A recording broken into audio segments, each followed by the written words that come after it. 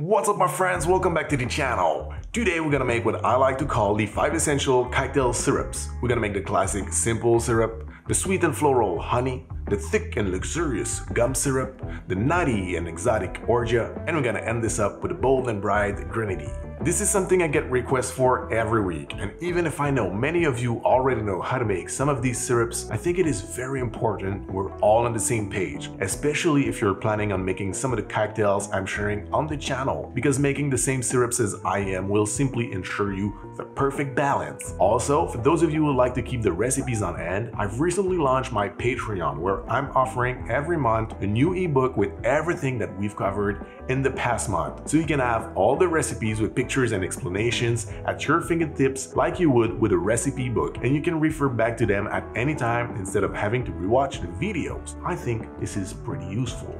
Link's gonna be in the description. So now, if you guys are ready, go grab your beakers and your apron because we're about to make some amazing syrups. Let's go. We're gonna start with a simple syrup today, guys, and you will see this one is simple. But when you think about it, it's the syrup that we use in like, what, 80% of the cocktails involving syrup, so I think it is very important we get it right, and for it, I think there are important things to consider. To make this one, you're gonna need some water, and that's the case for all the syrups we're gonna make today, except for the grenadine, so I'm not gonna mention it every time. Then you're also gonna need some granulated sugar, and that's it. All you have to do is to mix equal parts by weight of sugar and hot water. Then you simply mix until everything is dissolved.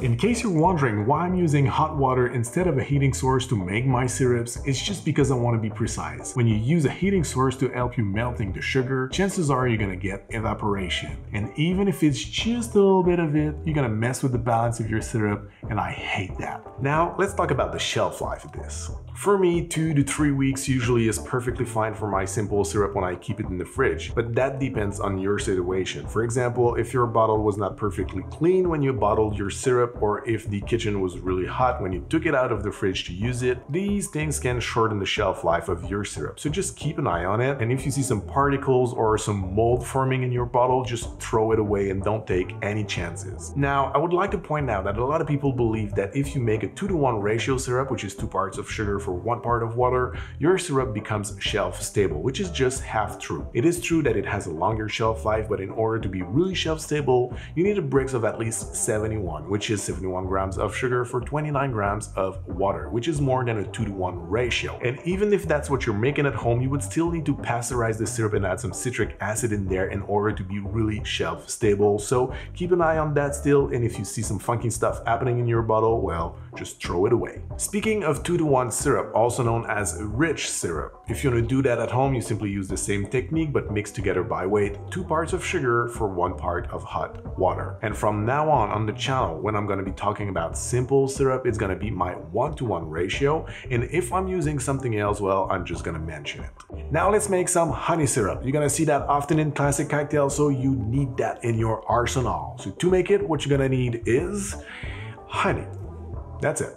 My favorite ratio for this one is 3-to-1 by weight, so all you have to do is to weigh 3 parts of honey for 1 part of hot water, mix until dissolved, bottle it up, and there you go, the perfect honey syrup for delicious bee's knees and plenty other classic cocktails. Voila!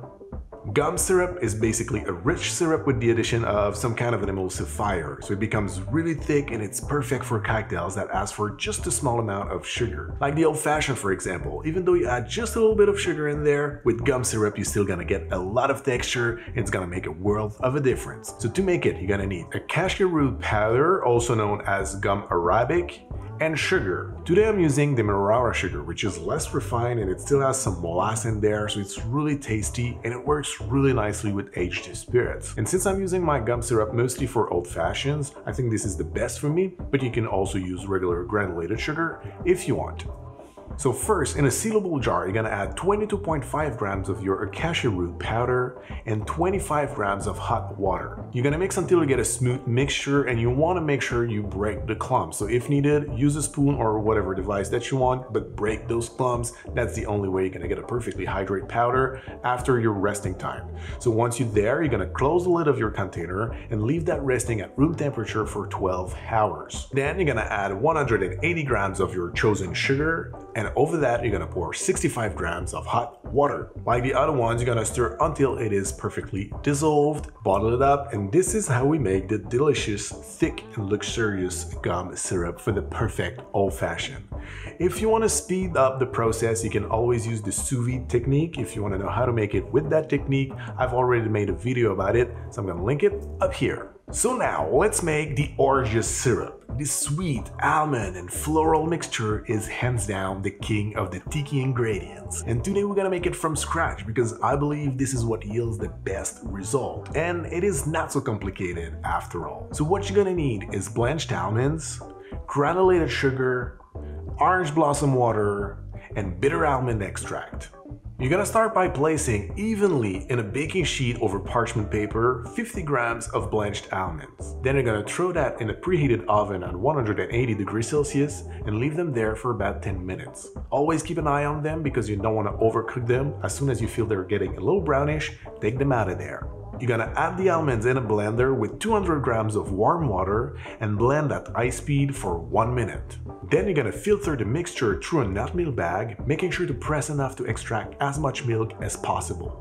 Then you're gonna weight your milk, and for every 150 grams, you're gonna add 2 grams of orange blossom water. Next step, once again in a blender, you're gonna add your sugar, and you're gonna need the same amount by weight that you add milk. You're gonna close that, blend it until the sugar is dissolved, and since your almond milk was warm, it shouldn't take more than 1 minute. Lastly, for bolder flavors, I'm gonna add a few drops of bitter almond extract, but be very careful with that. Some are extremely powerful, like the one I'm using today. More than 2 drops would ruin a whole cup of syrup. So go 1 drop at a time, shake, give it a try, and be careful, but it makes a difference. It makes it very tasty, and I think it's an important step. And there you go. This is how we make the orgeous syrup. This will keep in the fridge for about 2 weeks. And little pro tip or hack here, if you don't want to go through the process of making the almond milk yourself, if you want to go down the lazy route, there's a way. You can always buy almond milk. Just make sure that you buy unsweetened almond milk coming from roasted almonds. That way you're gonna make yourself a pretty decent orgeous syrup with very little effort. Lastly, we're gonna make the beautiful grenadine, another syrup used in many classic cocktails, and I guarantee after you try the real stuff, the good stuff for the first time, you will never go back to the disgusting neon red cheap syrup that you buy at the grocery store. That shouldn't even be called grenadine because I'm sure they're not even using the fruit in their recipe, but this is the real deal, and you will see it is not even complicated to make. What you're gonna need for the recipe is granulated sugar, fresh pomegranate fruit, pomegranate molasses, and orange blossom water. First step, I'm gonna slice my fruits, and then using a potato ricer, I'm gonna juice them. Sometimes you will see people blending the seeds of the pomegranate to get the juice out, but I'm not a huge fan of that. Blending the seeds with the nut inside will get you some kind of a woody and tannin flavor, and while this may yield a larger amount of juice, this will also take away the freshness from the juice a little bit. And here in the grenadine, this is really what we're looking for. Fresh, bright, crisp, and flavorful, and squeezing the pomegranate is the best way to achieve that result. Then I'm gonna filter the juice. I'm using a nut milk bag, weight the juice, and add the same amount by weight of sugar. Next, you're simply gonna stir until everything is dissolved, and here's my second tip to make the best grenadine ever. Do not heat anything. If you heat the juice to dissolve the sugar, you will take away so much freshness. It will not be as good, I guarantee. So my little pro tip, use pomegranate that were room temperature. That way it will dissolve the sugar quite easily. Then for every 250 ml of grenadine, you're gonna add 3 ml of orange blossom water and 30 ml of pomegranate molasses. You're gonna mix to incorporate and bottle it up. So there you go, my friends. This wraps things up for today's episode, the 5 essential cocktail syrups. I really hope you enjoyed this video, and before we use them all in upcoming cocktails, if you want to know how to use the grenadine in 5 delicious classics, this video right here is still perfectly relevant. So my friends, this is it for me today. Thank you very much for watching. Don't forget to subscribe to the channel before you go, to turn that bell if you want to make sure not to miss the next video. Until then, thank you very much again. Have a great day and see you very soon.